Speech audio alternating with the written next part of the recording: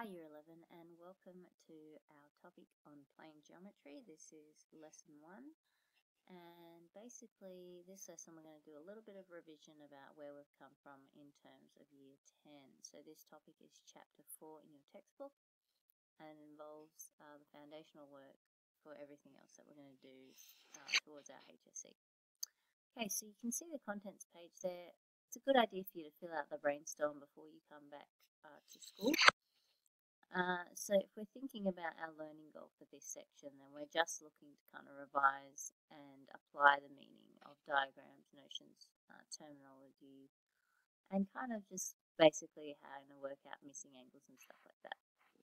So if you think about what you already know about plane geometry, in this topic, we're basically covering the notation that you've learned before. So for example, very basic things like a point could be called B. An interval is a part of a line, in this case AB.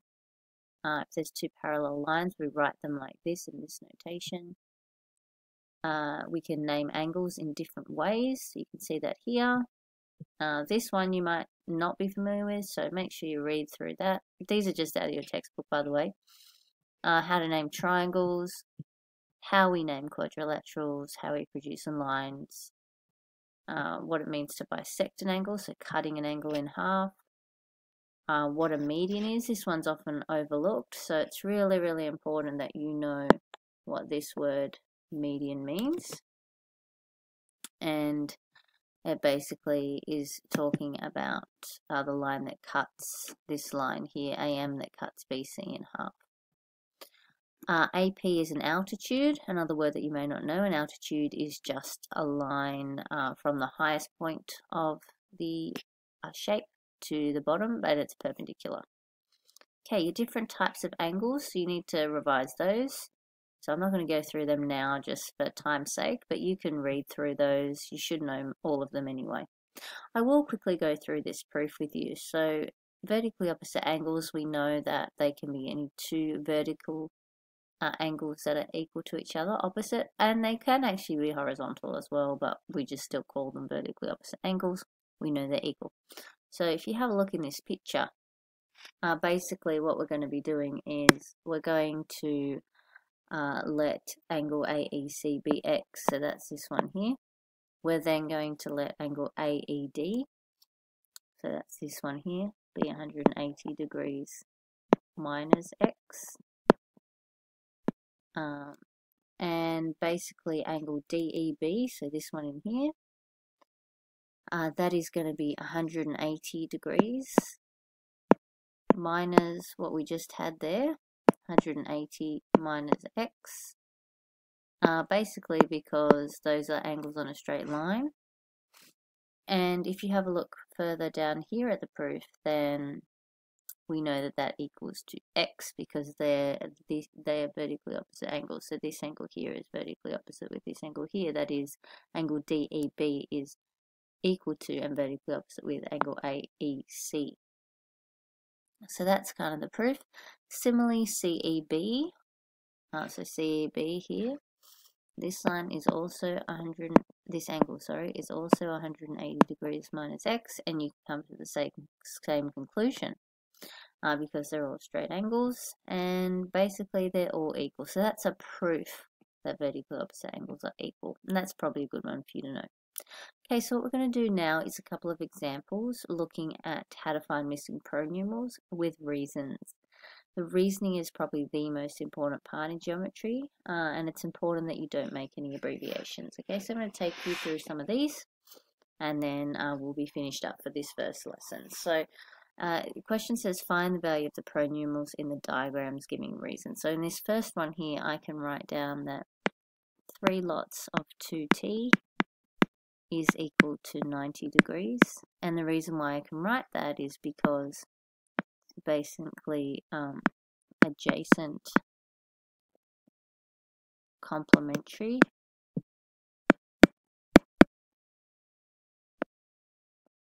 angles. Then you would have 6t is equal to 90 degrees. Okay, you're going to then divide both sides by 6. They will cancel, and t is going to be equal to 15 degrees. So it's really important that you're writing your reason of why you did something in brackets. And that's kind of really, really important. Fantastic.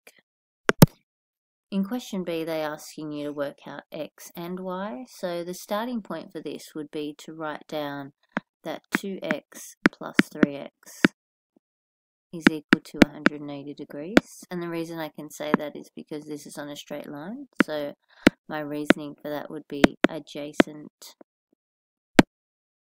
supplementary angles. And that just means angles on a straight line add to 180. And you can write that if you prefer. I just prefer to write down less words, so that's what I do. So I'm solving this equation, and I'm dividing 180 by 5 on both sides, which gives me x as 36 degrees. Now once I've got x is 30 degrees, I can therefore say that y is equal to 3 lots of 36 degrees, because it's 3x, this little angle up here. These two here are vertically opposite angles, and that's what I'll be writing down. So I'll be writing in a bracket as my reason, vertically opposite angles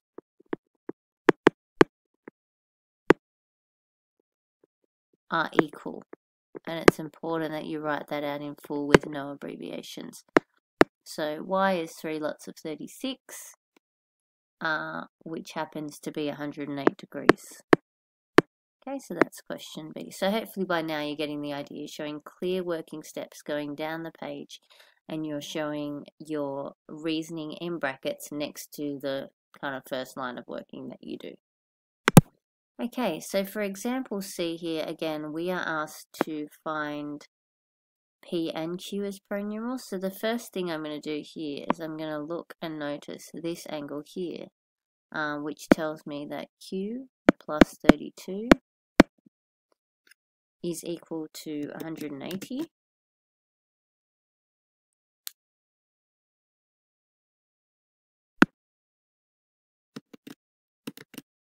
Sorry about that.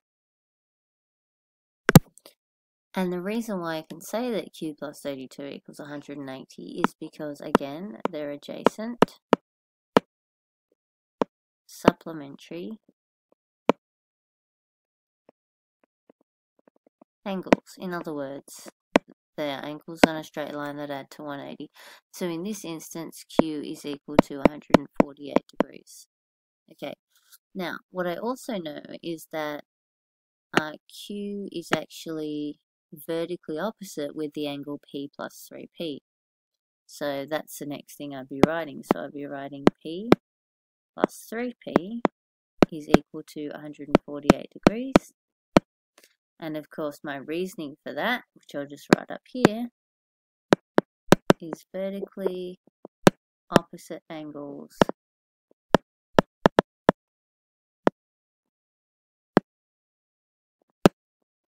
are equal. So you've got to kind of always write out your reasoning. And in this case, 4p is 148, and you're using algebra to solve, so we're going to divide both sides by 4 to get p, and p is equal to 37 degrees. Okay, so that was final example C. Okay, in question 2, we are asked to write down what additional information is required to find the value of x. So in this shape here, we're not given much information in A, B, C, D. It looks like it could be a parallelogram, but we simply don't know. So in this case, we would actually need to be given, say, parallel lines, because without that, we really don't have enough information. We would also need to be given angle ABD.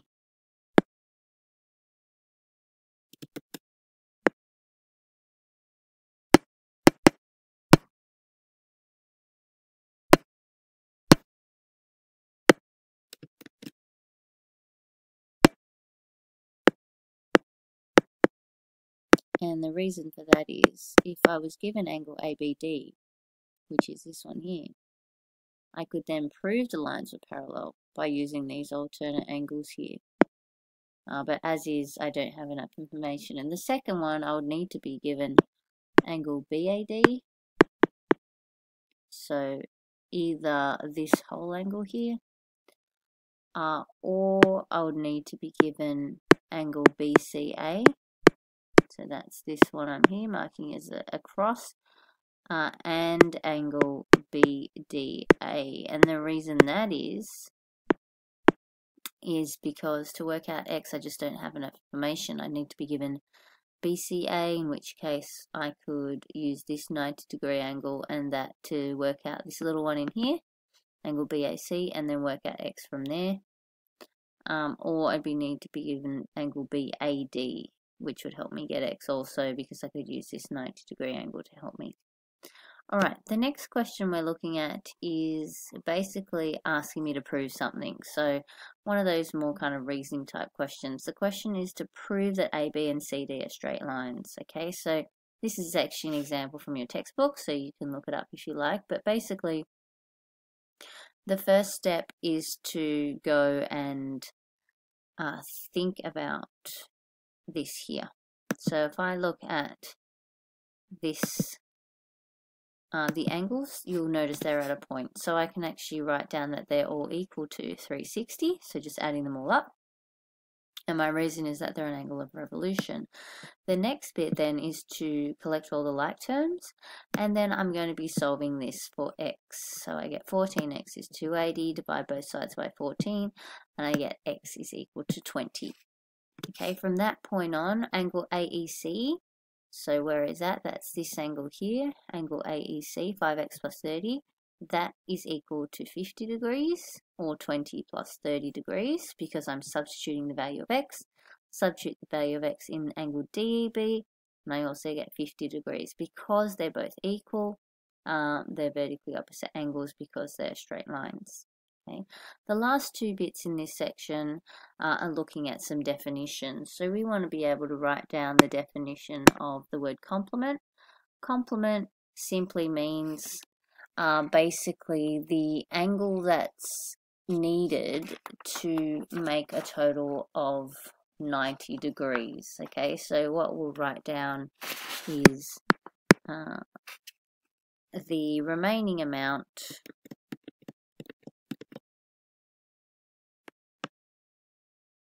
So we're going to write down the remaining amount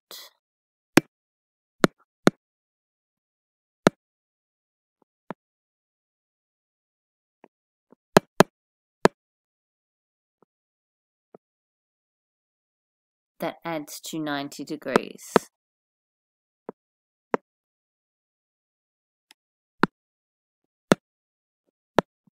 So for example, if you were given 60 degrees, the complement would be 30 degrees. Okay, supplement is pretty much the same thing, except we're talking about supplementary angles that add to 180 degrees. So supplement means the remaining amount that adds to 180 degrees. So for example, we could have 150 degrees given, and the supplement would be 30 degrees. Okay, fantastic. So you need to now write down your summary points of what you learned or revised in that section, and then you also need to have a go at exercise 4.1, and you can choose which level you do, but that does need to be done and marked by the time you get back to school. Thanks guys, that's the end of Geometry Lesson 1.